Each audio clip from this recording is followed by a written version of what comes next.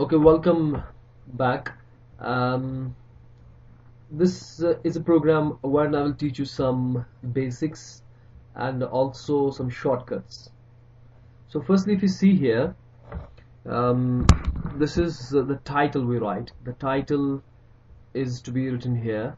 This means what this program is all about. You could write about this program. This is like a comment, but comments are different in assembly language. We can put comments. For example, I want to comment that this is the data segment, so that is like this colon, and then you can write anything, whatever you want, like print this message, whatever. So this is a comment. That means this will not be taken up by the assembler later on. This is just in your source code, because whatever you have written is called, this file is the source code, and then we have to assemble it, because computer will not understand this English language. It understands only zeros and ones, so we have to assemble this program later on. Not only assemble, but also to link. Now if you could see here, I will go quickly to this. We have the segments. This is the data segment, and this is data end. And S means end segment. Now there's a code segment, and this is a code ends. Basically our memory is divided into the segments. Better I will show it here a little bit. For example, this is our memory. Oh, it's not writing. This is our memory. For example, we have basically 4 segments in it. 1, 2, 3, and 4. One for the data, so maybe this is a data segment, and then one for the code segment, and one is for the stack segment, and one is the extra segment. So your data, whatever data you will put in here. So this, for example, this message was say dB, that means data byte. We could say DW, data word, that means it will be having words assigned, all of these characters J, U, and they will occupy one word, but it's a data byte. That means each character will occupy one byte. That means 8 bits. So we could have many others, like code word 10 bytes, like that, that you will see from the book. Now you see here I have defined a message here with the data byte. This is the message, and this message, because this is in a data segment, so this will be in this segment, DS, and whatever code I will write, that code will be occupied in this code segment. Okay, and if I have a stack, something to be stored on the stack, which we'll see later on, we need stack all the time, that will be put here. And if there's also some other things we will use later on, that is up to the programmer's discretion, that will be put in here, extra segment. But extra segment can be used for multiple things, but data segment will be used for only data, code segment for the code, and stack segment for the stack. Now the beginning of the addresses, where from, this data segment has some starting address, some ending address. Okay, basically we have 4 these segments in a memory. We could have more than 4.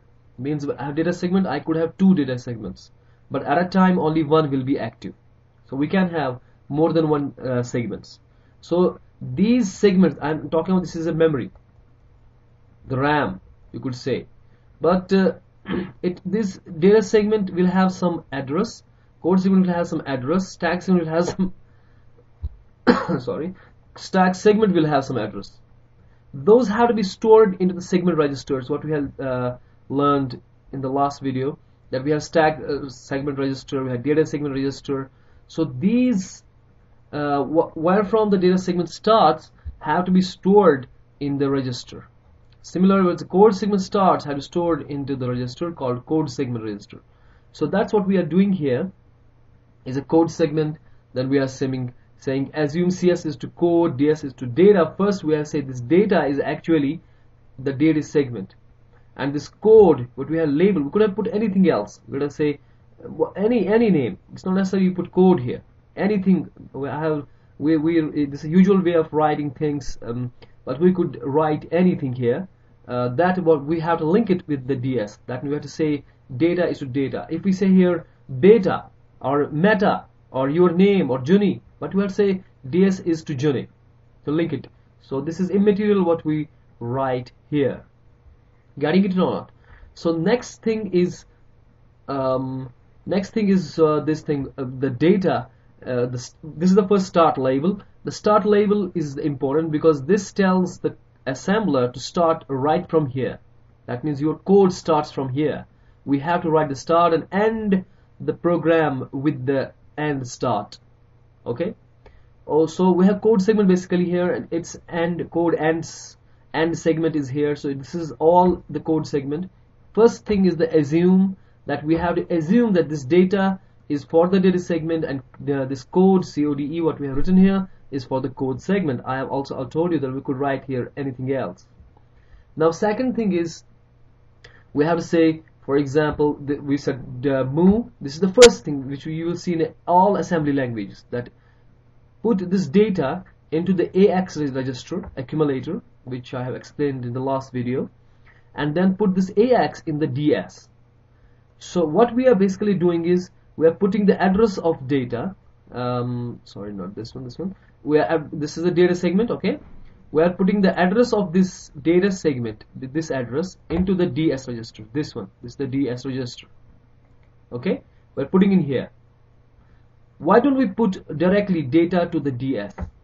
But we cannot do direct memory allocations to the segment registers, so we have to use some general purpose register. So AX accumulator is the general purpose register, so I put first data into the accumulator, then accumulator to the data segment. Okay, so we could do it like that. So are getting me or not? So what I am telling you is we have to first, this is the code what we call as boilerplate code. This you will see in all assembly languages, where we have to put the data segment into the DS. We don't use this thing for the code segment, but we have to use this thing for stack segment as well as for the extra segment. Code segment is initialized as such. So data, if you have data segment, if you have stack segment, if you have extra segment, we have to initialize it like this. We have to put data into the AX, then AX into data segment register, DS register.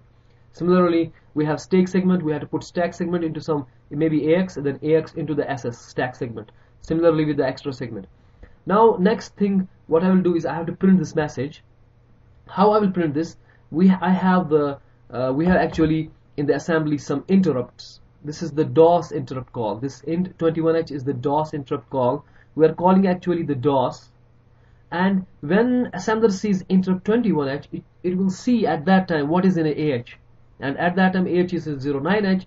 This means you're gonna print something. The 09 is a function which is for printing a string actually.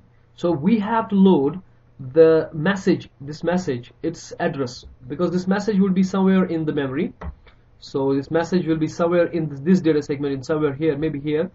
So it will have some address here. This is the message I will have written here.